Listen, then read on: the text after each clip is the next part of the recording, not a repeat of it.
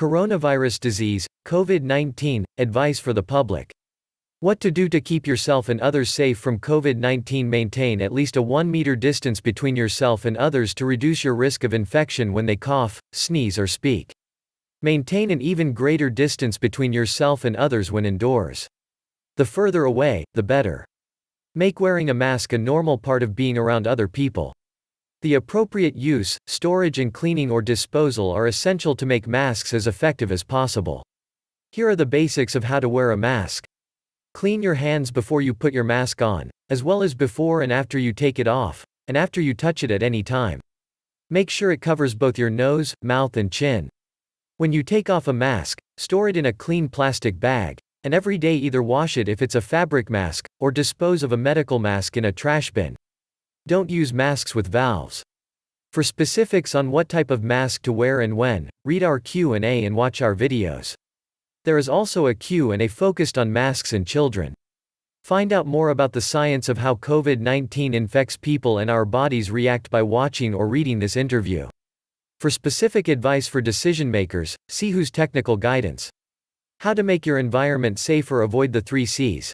Spaces that are closed, crowded or involve close contact. Outbreaks have been reported in restaurants, choir practices, fitness classes, nightclubs, offices and places of worship where people have gathered, often in crowded indoor settings where they talk loudly, shout, breathe heavily or sing. The risks of getting COVID-19 are higher in crowded and inadequately ventilated spaces where infected people spend long periods of time together in close proximity. These environments are where the virus appears to spread by respiratory droplets or aerosols more efficiently, so taking precautions is even more important. Meet people outside. Outdoor gatherings are safer than indoor ones, particularly if indoor spaces are small and without outdoor air coming in. For more information on how to hold events like family gatherings, children's football games and family occasions, read our Q&A on small public gatherings.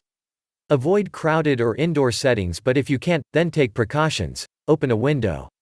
Increase the amount of natural ventilation when indoors.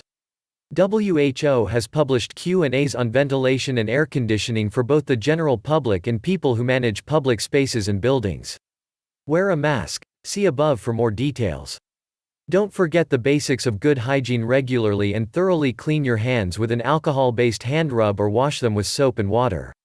This eliminates germs including viruses that may be on your hands. Avoid touching your eyes, nose and mouth.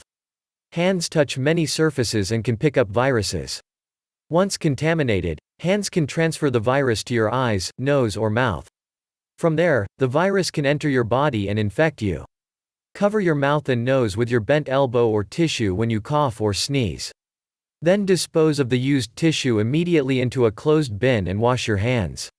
By following good, respiratory hygiene, you protect the people around you from viruses, which cause colds, flu and COVID-19. Clean and disinfect surfaces frequently, especially those which are regularly touched, such as door handles, faucets and phone screens.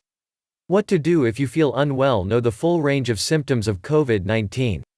The most common symptoms of COVID-19 are fever, dry cough, and tiredness.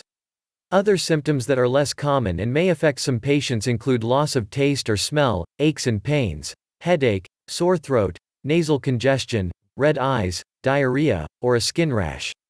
Stay home and self-isolate even if you have minor symptoms such as cough, headache, mild fever, until you recover. Call your healthcare provider or hotline for advice.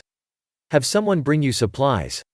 If you need to leave your house or have someone near you, wear a medical mask to avoid infecting others. If you have a fever, cough and difficulty breathing, seek medical attention immediately.